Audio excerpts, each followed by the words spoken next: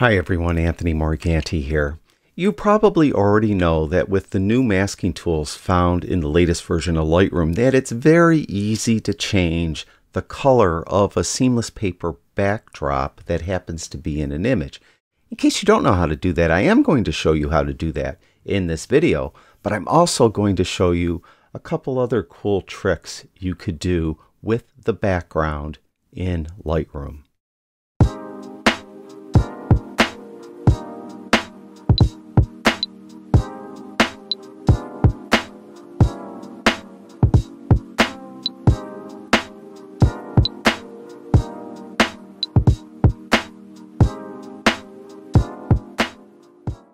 Alright, I have this image here. The model's in front of a colored seamless paper background. Now I just want to make a quick note that these techniques that I'm going to be showing you in this video will work when the background has some color to it. So if you have a white background or a gray background, it's probably not going to look right.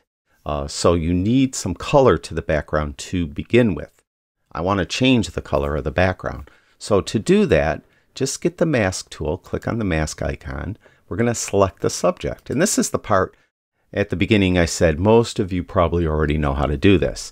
Once you do that, we have the subject selected. You can see the red overlay is on the model. I want to select the background though, so we're just simply going to click this little checkbox to invert it. Now we have the background selected. Now to change the color, we could go to the hue slider and just move it around. So we just changed the color very easily. And of course, all the other sliders will affect the image as well. You can make it brighter or darker with the exposure slider. You could modify it slightly with the contrast slider and so on. So all the sliders will work. But I did mention at the top that I'm going to show you a little bit more in this video. Some other cool tricks you could do with this mask when you're masking the background. Let's reset this. So we're going to start over. And again, I'm going to select the subject. Again, I'm going to invert it. So now the background is selected. But now I'm going to go up here where it says Mask 1. I'm going to click on these three dots that are to the right of that. And I'm going to intersect the mask with a radial gradient. When you intersect the mask with another mask, what will happen is the only part of the image that will be affected by the adjustments are the parts of the image where the two masks overlap. So in this case, the background is selected. And if I draw a radial gradient, just a small one, let's say over her nose, it wouldn't do anything. But if I draw a large one and it's over her face and her arms, but also over the background, the adjustments I do will only affect the part that is over the background. So let's do that. Let's draw a radial gradient.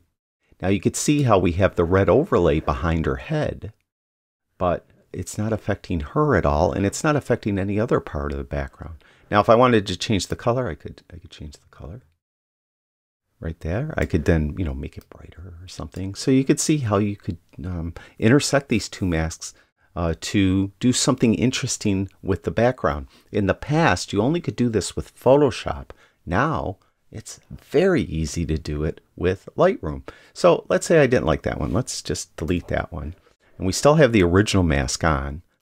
Let me reset that, but we'll go to this. And again, I'll intersect the mask with the radial gradient. Maybe I'll make it like a little larger, like this. Maybe move it down, something like that. And then we could come in and change the color behind her. So that's a pretty cool effect. Let's do one more thing. Let's reset this. We're going to start from scratch again. And I'm going to select the subject. Then I'm going to invert it just like I did before. And then again, I'm going to go up where it says Mask 1, click on those three dots. And I'm going to intersect the mask this time with a linear gradient. A linear gradient you usually would do on a sky, right? Something to do with, darkening the sky or making the sky more dramatic. Well, we could use this when we intersect it with the background to make kind of a gradient of color in the background. Now, to do that, just draw the gradient on the image. Just click and draw. Now you can see I could do it in angles, but I want it to be perfectly horizontal. So I'm going to hold in the Shift key when I do this, and it will lock it into that orientation, perfectly horizontal. Then I could come in and I could start messing with the color. You can see that's a pretty cool effect, isn't it? Now we could do that any way we want. Let's say, let me go back to this one and let me delete it. All right, now we still have the original mask of the background.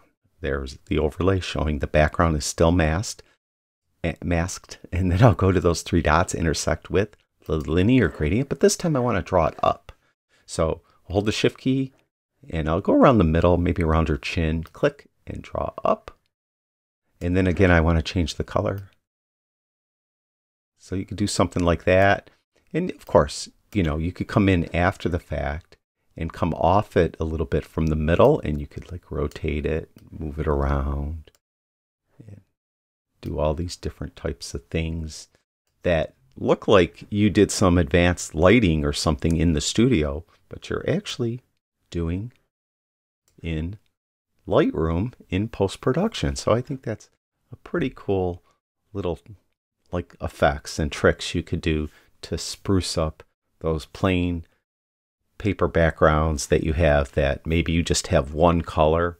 Now you could really have just about any color possible because of these new masking tools found in Lightroom. Thank you, everyone who watches my videos. I really do appreciate it. I'll talk to you guys soon.